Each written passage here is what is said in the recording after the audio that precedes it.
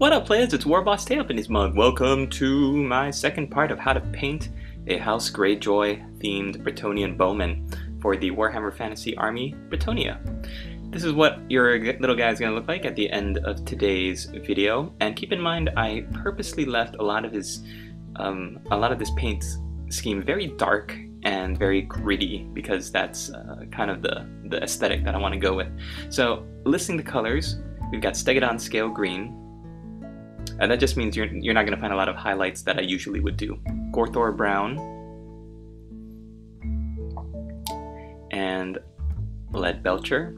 That's also so if you want to whip these guys out really quickly, you don't have to do those extra highlights. You're also going to be using, oh sorry for the blur here, I use a mix of Acadian Flesh Tone and Kislev Flesh. And when we get more into painting female skin, I've got a tutorial for painting female skin that I'm going to be using a lot of mixes. Mechanicus Standard Gray. And next we've got Agrax Earthshade. And I believe that's it. So here's one more look at the model, and here we go. Now when we left off, our model had just gotten shaded, and we've left it to dry overnight, or in this case a couple nights, and the first color we're going to paint back up is Stegadon Scale Green. With all of these colors, you want to make sure you've got your wet palette nearby and that you are thinning down your paints so that you're not putting them on too thickly. If you notice when you're painting on your highlights after you're shading your models, if you notice that the paint goes on in a thick blob, or if it goes on in a thick clump and then you try to spread it around and it just looks really blobby, then that just means that you've got too much paint on your brush and you need to really thin it down on your wet palette. So wet palettes are really great, but if you need to, just put a little bit of water onto the paintbrush after you put the paint on, and then just mix it on the palm of your hand. Sometimes it's a good fast alternative that I do as well. That's why you always see my left hand is some paint on it. I decided to just go straight from the pot onto my hand and then onto the model rather than mixing it in the wet palette unto perfection. Now when you're painting these highlights, you want to leave the darker shaded areas mostly, but you do want to hit the edges of the cloth. So even if there's some shading and some washes there that have dried and created that shadow on the ridges, the edges of the cloth, you want to make sure that you paint it. Alright, we've let that dry for a little while, and now we're coming back with Gorthor Brown. Gorthor Brown is my go-to color to highlight dryad bark after a good shade, and in this case it's going to be used to create a subtle highlight slash wood grain onto the bow that this guy is using. And some people have even asked me if I've ever thought about putting a bowstring on my Bowman, and back when I was going to do a unit of Bretonnian Bowman for a local painting competition, I thought, oh, that's what I'm going to do. I'm going to do them all up and make them look really awesome. Unfortunately, there was no way that I've looked at that when I was doing all my research where I could really justify spending the time and the effort it would take. Because if you look at the model, it's in order to get the bowstring really taut and to attach it, and I would either have to drill through the caps of the bow and thread something through, like a really thin fishing wire or a copper wire, and then tie two tiny little knots on each side. And I just think that there was no way. I've done a lot of research, and there's just no way that I found that I could do it to the standard that I would want. So like I said, all dryad bark is going to get a little bit of Gorthor Brown, so now we're touching the straps and the belt. And I found that this is a good highlight for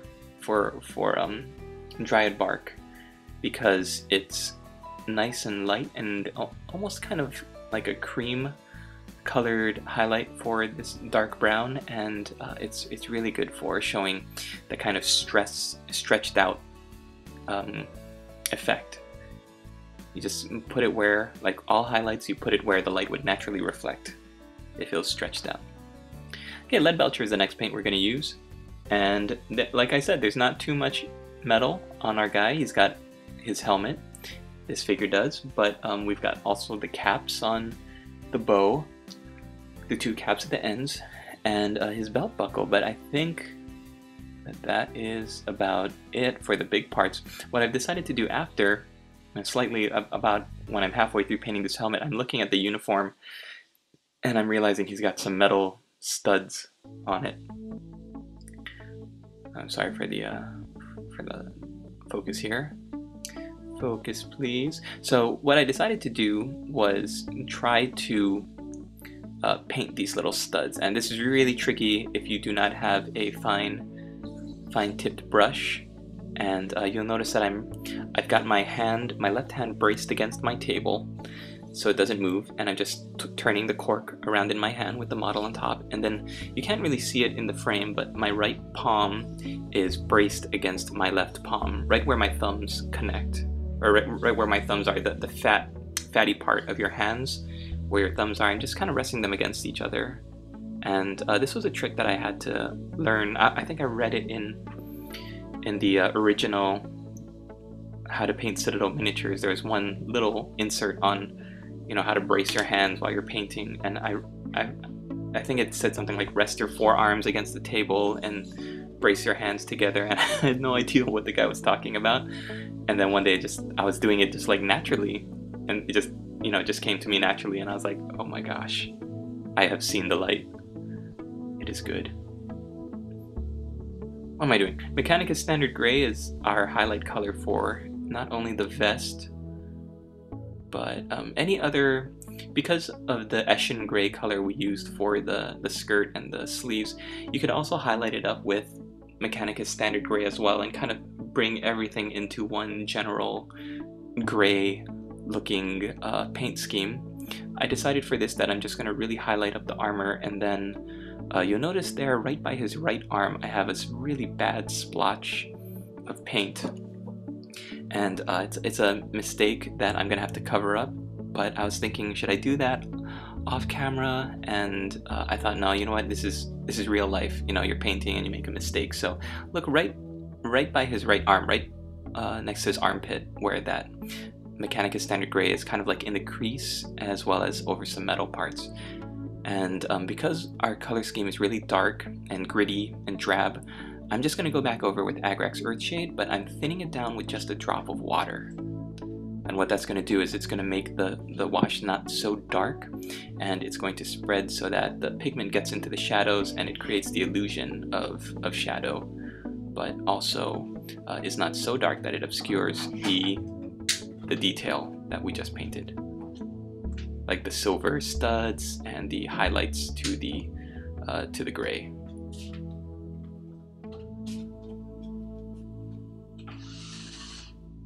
Again, sorry about this focus here. Yeah, there we go.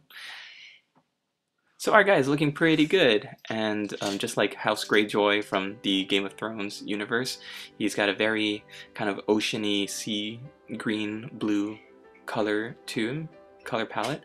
I've seen artwork for the Fantasy Flight Games card game of the Game of Thrones that they've done like green, like a golden kraken on a green background for the shields and stuff.